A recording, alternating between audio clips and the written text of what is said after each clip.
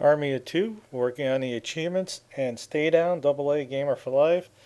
Okay, this can be one of the difficult achievements to get. It's just if you're playing the campaign on any of the modes and you see a guy that's in Last Stand, he's crawling, run up and knife him because I'm like just off mission, basically just trying to get this achievement, and I got like some of the weakest guns out here, and I'm just trying to shoot them, but they seem to die almost all the time.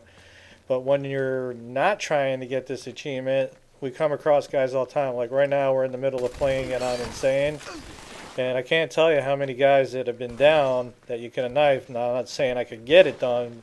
If you run out there on Insane, most likely you would be, get your ass shot up.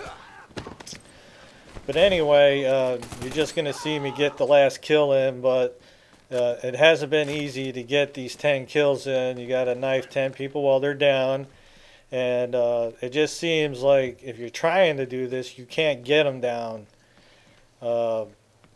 And we put some hours in, but like I said, I've been working on other things, just like knife melees, backstabbing, and definitely anytime I can get somebody down on the ground to knife them, shooting them in the leg, in the knees, or whatever. It doesn't seem, there's no rhyme or reason to really do anything to get the person down. They don't have a health meter or anything like that.